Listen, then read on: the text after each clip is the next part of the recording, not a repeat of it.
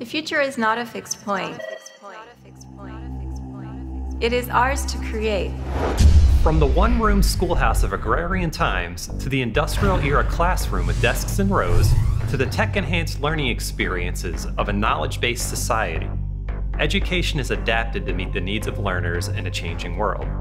As the pace of change accelerates over the next 10 years, the social and economic realities for which education prepares learners could look drastically different than they do today.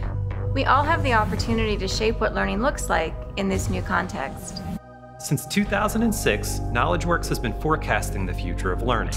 Our forecasts have highlighted a consistent trajectory of change, pointing toward an expanding learning ecosystem, increasingly personalized learning, and new relationships with organizations. We've also been exploring the critical uncertainty of whether the expanded learning ecosystem will be vibrant for all learners. As we look ahead through our fourth 10-year forecast, that question is getting even more urgent.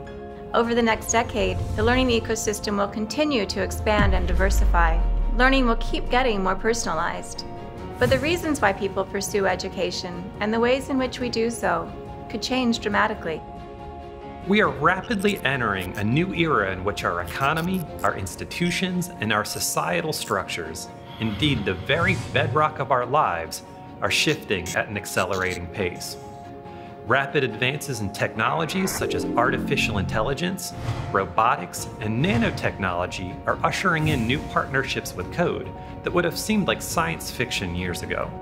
As digital technologies become more integral to everyday life, we can expect to be remixing and remaking identity, work, engagement, and societal infrastructure, all the while navigating increasingly uncertain landscapes. Over the next decade, we'll need to consider how to cultivate vibrant learning ecosystems for all learners amid this changing social and economic context. How might new understandings of neuroscience, health, and the human body change the ways we learn? How might new machine partnerships shape learning environments? How might learning support people in pursuing meaningful engagement? How might education help people navigate volatile landscapes? How might new transactional and institutional models create new opportunities for supporting learning? And ultimately, what might the purpose of education be? We all have a stake in finding the right approaches to learning for this new era in order to make the future of learning work well for everyone. Join us in exploring what learning might look like in the coming era of Partners in Code.